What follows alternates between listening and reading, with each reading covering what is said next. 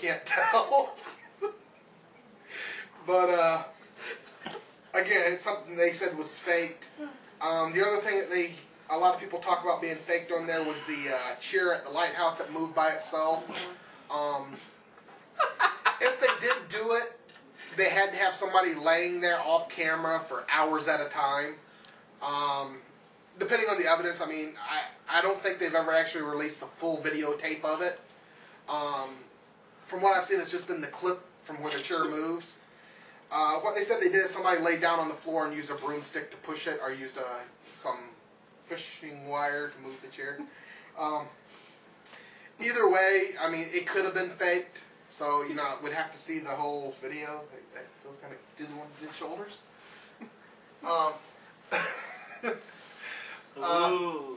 There's actually reports out there that... Oh, yeah. Oh, you can tell we're a great group. We're just one big happy family here. I like pork shoulder. The Addams family. Oh, yeah. Do-do-do-do.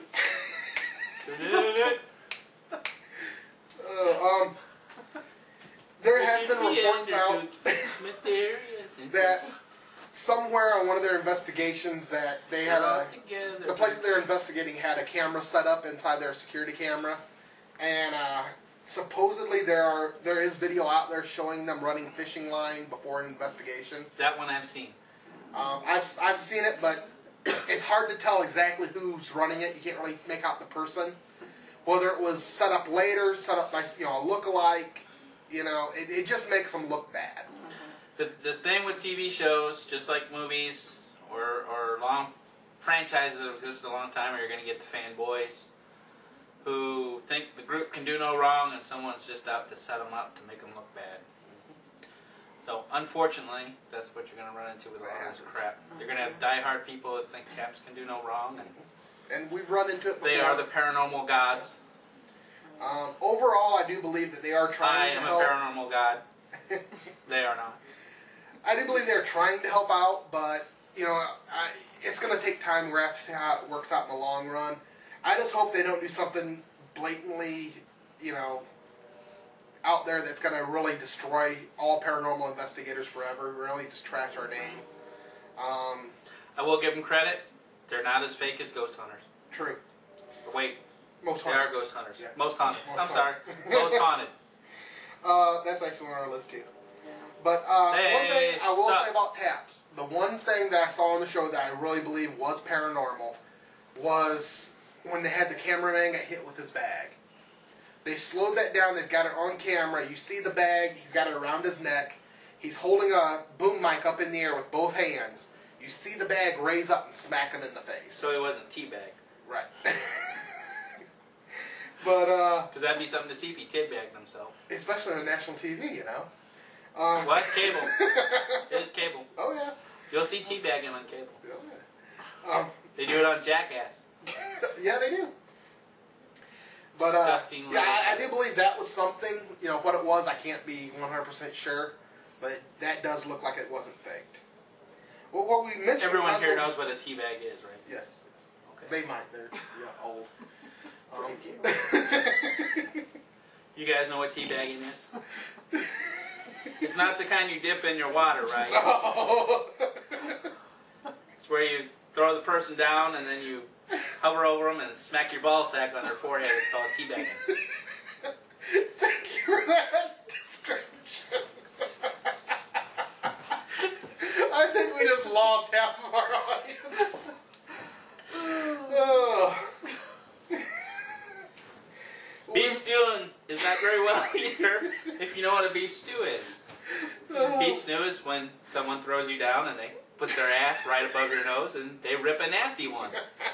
So which would you rather be, teabagged or beef stewed? Neither on my end. Okay, back to Most Haunted now. Okay, I think we've all seen this one. I think we all say it's a joke. Most Haunted. Oh, God. The one that really Ghost got bag. The one that really pissed me off is like it was the first one I saw. They were doing an investigation in someone's home, and the guy that always gets possessed grabs a lamp off a nightstand, chucks it across the room and smashes it against the wall. Now, kind of like that. Being a paranormal investigator, if anybody did that in my house, I would have to beat them. Plain and simple. You don't break people's stuff. You don't make a mess. Stuff like that gives us all bad names. I'd make sure I didn't crack my window. So, yeah.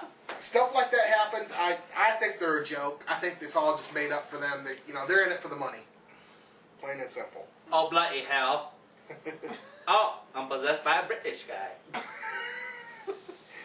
Okay, let's trash another movie. White Noise. Time for tea and crumpets. Okay, anybody here see White Noise other than me? Oh. Alright. White Noise is basically, it's an EVP movie. Michael Keaton stars in it. I've seen Black Silence. The only good movie he ever did was Batman. He was decent in it. The premise of the story is his wife dies, and he's trying to contact her on the other side. What he does is he turns the TV on, tapes it for 20, 30 hours at a time, goes back and watches the snow to see if he sees any faces in it. The murderer is shown for like 10 seconds getting off an elevator, getting on an elevator. And from that, you should figure out that he's the killer. There's really no way to figure this out until the end of the movie. Yeah, I mean, it's for getting the name of the paranormal out there. It's so bad he can't even talk. Yeah, trust me, it was bad. But it did give us a lot of PR. I believe when the movie came out, we did a special talk at Borders about it. Got a lot of people to show up for that. A lot of people want to know what EVP was. It got the EVP term out into society, so it did help out in that way. Just the way they did their EVP, the way they conducted it, is not how we do it at all. So, you take it with a grain of salt. EVP does not stand for eager vaginal. I lost my P word. Okay. Penetration. That's it. That's the word I was looking for. Penetration. Next one. Electronic voice phenomenon. Let's do 1408. Everybody we can do Jack Frost, because really he died and came back as a snowman, so that'd be like a ghost, wouldn't it? Are you talking about the new one or the old one where the one with Michael Keaton. Oh, yeah. Well, that one sucked. I like the B-movie one with Shannon Elizabeth in it. The Killer Snowman. Yeah, I never saw it. Oh, it was great. He's a convicted killer. He gets hit by this chemical waste truck, and it melts him into the snow, so he becomes this Killer Snowman. And he goes out and he got a little bit of Shannon in the shower, and he goes in the shower with her and freezes her inside a snowman. It wasn't a bad movie. The old B movie. They ended up killing him. They dumped a bunch of antifreeze on him to kill him, and then they put him in bottles and buried him, and then he came back for a sequel later on. Have you ever seen the movie Turdster? Monster? Monster, that's it. Monster. That was great. That was a great movie. Oh, yeah. I am shit man. Kind of like Dogma with Gagatha. You really have to look this movie up. I saw it on the horrorchannel.com. They throw it on there every now and then. You can, it's a free website, so you can go there, you can join it, and they play movies. They have a loop of movies they play through their theater, and they usually change it every Friday night. Friday night's usually when you go there and you actually catch people in the room. You can chat and talk at the same time when the movie's going, but they've shown it on there many a time, and what's the web address? I've almost peed myself watching that movie because it was so funny. What's that web address? TheHorrorChannel.com. Make sure you visit that. And our web address is IndianaParanormal.us. Scotty B is the moderator. Tell him hi. We are free too. Come join our group, watch our videos. You can see how much fun we are.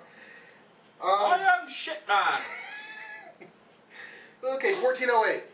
Anybody here see it? Yep. Okay. It was a decent thriller.